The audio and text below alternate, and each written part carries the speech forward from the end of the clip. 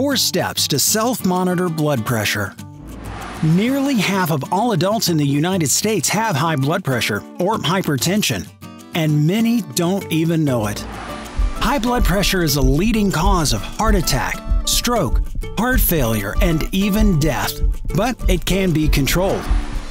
To stay on top of your blood pressure and manage risks, follow these easy steps to self-monitor blood pressure. Get it. Get a validated self-monitoring blood pressure device. Slip it. Slide the SMBP cuff up your arm. Cuff it. Wrap the cuff snugly but not too tight. Check it. Check your blood pressure on the device.